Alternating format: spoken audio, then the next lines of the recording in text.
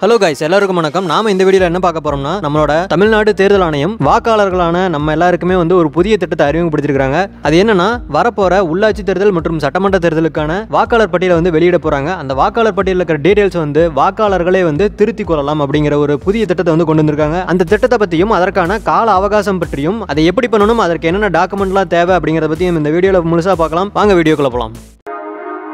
நாளைய பாரதம் நமதாகட்டும், நமது ஒவ்வொரு செயலும் அதற்கு உரமாகட்டும். புதிய இந்தியாவை வார்த்தெடுப்போம், இயற்கையோடு உறவாடுவோம். நம்மளோட தமிழக தலைமை தேர்தல் அதிகாரி சத்யபிரதா சாகு அங்கீகரிக்கப்பட்ட கட்சிகளோட முக்கிய பிரதிநிதிகள்லாம் கூட்டி ஒரு மீட்டிங் வச்சிருக்காரு. இந்த மீட்டிங்ல அனைத்து கட்சிகளோட ஒப்புதலோட தான் இந்த திட்டம் நடைமுறைக்கு வருது அப்படிங்கறதையும் சொல்லியிருக்காங்க. அதாவது செப்டம்பர் 1 இருந்து செப்டம்பர் 30 வரையும் வாக்காளர்கள் அவங்களே தங்களோட வாக்காளர் பட்டியலில் உள்ள தகவல்களை திருத்திக் கொள்ளலாம் அப்படின்னு சொல்லியிருக்காங்க. இந்த திட்டத்தை முழுக்க முழுக்க ஆன்லைன்ல கொண்டு வந்துட்டாங்க. அதனால நம்ம எங்கேயும் போய் அலைய வேண்டியதில்லை. அதே மாதிரி வாக்காளர்களான நம்ம எல்லாருமே வாக்காளர் பட்டியலில் உள்ள நம்மளோட டீடைல்ஸ் கரெக்டா இருக்குதா அப்படின்னு செக் பண்றதுக்கும், அப்படி தப்பா இருந்துச்சுன்னா அதை திருத்தி தேர்தல் ஆணையம் ஒரு வெப்சைட்டை வெளியிட்டிருக்காங்க.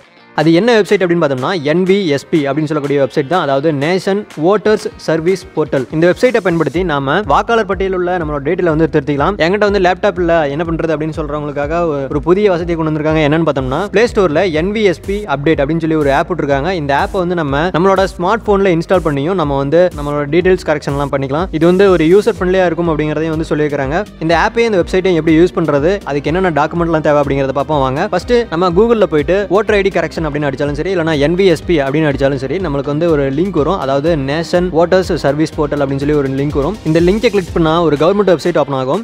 NVSP அப்படிங்கிற பேர்ல வேற சில வெப்சைட்லாம் இருக்குது. அதனால நீங்க இந்த வெப்சைட்ல தான் இருக்கீங்களா அப்படிங்கறத படத்துல பார்த்து தெரிஞ்சுக்குங்க.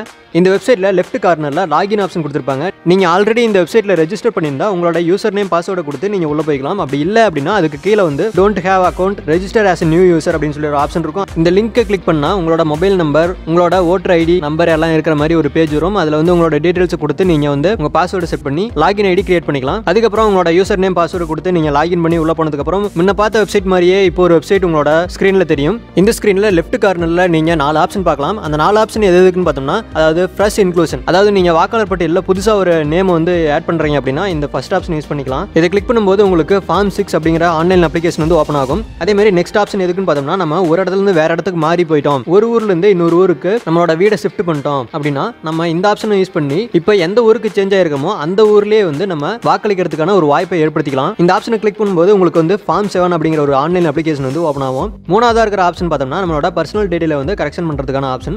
இந்த ஆப்ஷனை யூஸ் பண்ணி நாம நம்மளோட பெயர், போட்டோ, அட்ரஸ், நம்மளோட பிறந்த தேதி, நம்மளோட வயசு, நம்மளோட ஓட்டர் ஐடியில அப்பா பேரோ அம்மா பேரோ போட்டிருந்தாங்கன்னா அவங்களோட பேரை சேஞ்ச் பண்ணலாம். அதே மாதிரி அவங்க நமக்கு என்ன உறவு முறை அப்படிங்கிறதையும் சேஞ்ச் பண்ணலாம். அதுக்கப்புறம் நம்மளோட ஜெண்டர் இதெல்லாம் சேஞ்ச் பண்ணக்கூடிய ஒரு ஆப்ஷன் இதுல கொடுத்துருக்காங்க. இந்த ஆப்ஷனை யூஸ் பண்ணும்போது நமக்கு ஃபார்ம் 8 அப்படிங்கிற ஆன்லைன் அப்ளிகேஷன் ஓபன் ஆகும்.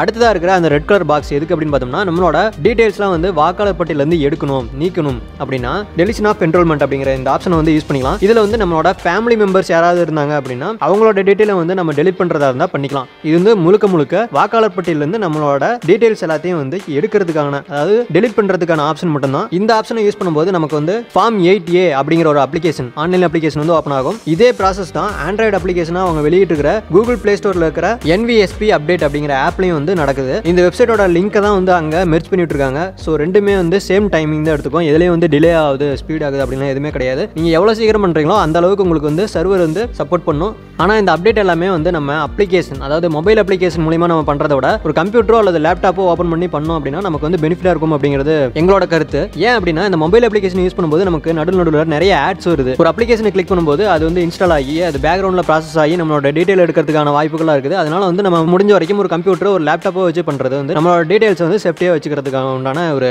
வழி அப்படின்னு சொல்லலாம். இந்த அப்ளிகேஷன்லாம் ஃபில் பண்ணி அதை அப்லோட் பண்ணும்போது நம்ம ஒரு சில டாக்குமெண்ட்ஸும் அதோட அட்டாச் பண்ண வேண்டியது இருக்கும். அது என்னென்ன டாக்குமெண்ட்ஸ் அப்படிங்கிறதையும் பார்ப்போம். நம்மளோட போட்டோ, நம்மளோட ஏஜ் ப்ரூஃப், நம்மளோட அட்ரஸ் ப்ரூஃப் இதெல்லாம் ஸ்கேன் பண்ணி வச்சுக்கணும்.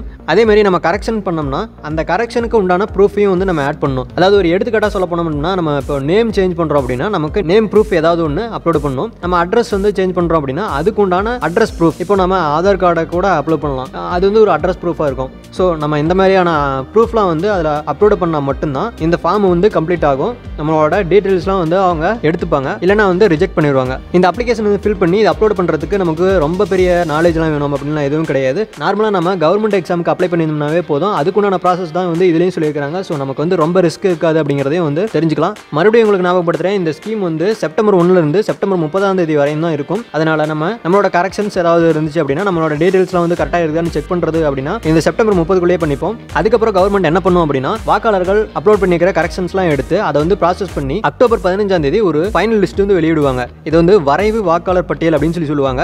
இந்த வரைவு வாக்காளர் பட்டியலில் ஏதாவது வந்து கரெக்ஷன்ஸ் இருந்துச்சு, என்னோட டீடைல்ஸ்லாம் வந்து கொடுத்துருக்கேன் ஆனால் வந்து அப்டேட் ஆகலை அப்படின்னு இருந்துச்சுன்னா நீங்கள் வந்து அரசுக்கிட்ட இதை ஒரு கோரிக்கையை வைக்கலாம். என்னோட டீட்டெயில்ஸ்லாம் வந்து தப்பாக இருக்குது, அதனால் மறுபடியும் நான் திருத்தணும் அப்படிங்கிற ஒரு கோரிக்கையை வைக்கலாம்.